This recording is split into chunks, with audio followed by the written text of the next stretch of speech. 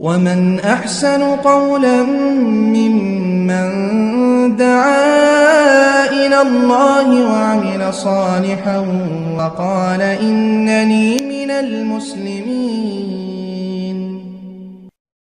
ওয়ালাইকুম আসসালাম ওয়া রাহমাতুল্লাহি ওয়া বারাকাতুহু। যে সম্মানিত বোন জানতে চাইলেন যদি নাকি স্বামী স্ত্রীর দেনমোহর না দেন তার ভয়াবহতা কি। সম্মানিত বোন, এটা হচ্ছে আল্লাহ তাবারক ওয়া তাআলার আয়াতের লঙ্ঘন। আল্লাহ তাবারক ওয়া তাআলা বলেন যে ও আব্দুল আমানাতি ইলা আহলিহা, তোমরা হকদারের যে আমানত আছে এই হকদারের নিকট তার আমানত তোমরা পৌঁছিয়ে দাও। আর এটা একটা আমানতের মতো স্বামীর হাতে স্ত্রীর মোহনটা, এটা আদায় যদি না করা হয় তো প্রথমত সে আমানতের মধ্যে খেয়ানত করার গুনাহগার হবে। 2 নম্বর হচ্ছে ওই ব্যক্তি যে স্ত্রীর কাছে ঋণ না দিলে যেরকম গুনাহ হয় তেমনই স্বামীও গুনাহগার হবে। আর যদি নাকি একবারে না দেয়, আত্মসাৎ করে, তাইলে হবে সে আখিরাতের মধ্যে মিসকিনদের মধ্যে একজন মিসকিন। কারণ একটা হাদিস যেটা সহিহ মুসলিমের মধ্যে আছে, আবু হুরায়রা রাদিয়াল্লাহু তাআলা আনহু থেকে হাদিসটি বর্ণিত। আন আবি হুরায়রা রাদিয়াল্লাহু তাআলা আনহু আন্না রাসূলুল্লাহ সাল্লাল্লাহু আলাইহি ওয়াসাল্লাম ক্বালা আতাদরুনা মাল মুফলিস ক্বালু আল মুফলিসু ফিনা মান লা দিরহামা লাহু ওয়ালা মাতা। যে আবু হুরায়রা রাদিয়াল্লাহু তাআলা আনহু থেকে হাদিসটি বর্ণিত, তিনি বলেন রাসূল সাল্লাল্লাহু আলাইহি ওয়াসাল্লাম সাহাবায়ে কেরামদেরকে জিজ্ঞেস করলেন, তোমরা কি জানো মুফলিস ফকির অসহায় কে? তখন সাহাবায়ে কেরাম বললেন, আমরা তো মনে করি যার টাকা পয়সা নাই সেই আমাদের নিকটে আসলে অসহায় দরিদ্র। তখন রাসূল সাল্লাল্লাহু আলাইহি ওয়াসাল্লাম বললেন, ফাকালা ইন্নাল মুফলিসা মিন উম্মতি, বাস্তবে অসহায় মুফলিস ফকির হচ্ছে আমার উম্মতের ওই ব্যক্তি,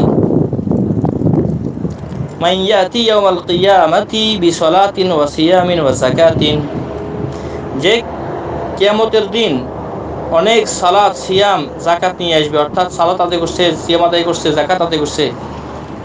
আবার সাথে সাথে ওয়াইয়াতি ওয়াকাদ শাতামা হাযা ওয়া কাযাফা হাযা ওয়া আকালা মালা হাযা ওয়া সাফাকা দামা হাযা ওয়া দারাবা হাযা, সাথে সাথে সে এমন কিছু খারাপ কাজ করছে, যে কাউকে গালি দিছে, কারোর প্রতি মিথ্যা আরোপ করছে, মিথ্যা অপবাদ দিয়ে দিছে, কারো মাল অন্যায়ভাবে খাই ফেলছে, কাউকে হত্যা করে ফেলছে, অথবা কাউকে এমনি মারপিট করছে।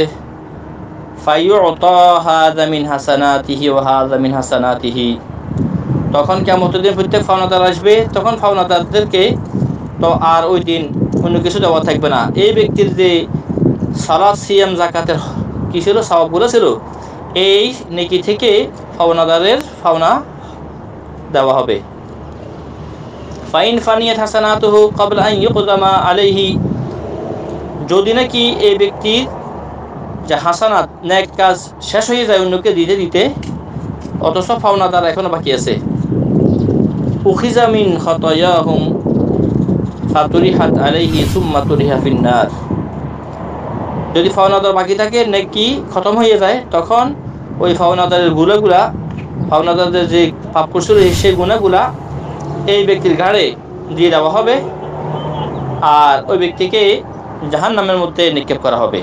শূন্য হাতে ওই ব্যক্তি অন্যের যে গুনাহ বোঝা নিয়ে সে জাহান্নামে যাবে। এই ব্যক্তি হচ্ছে রাসূল সাল্লাল্লাহু আলাইহি ওয়াসাল্লামের ভাষায় মিসকিন, মুফলিস, ফকির।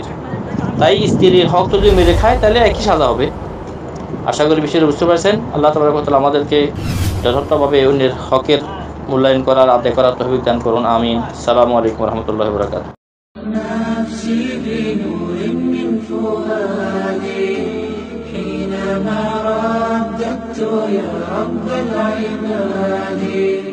وانتشت روحي وصار الدمع يجري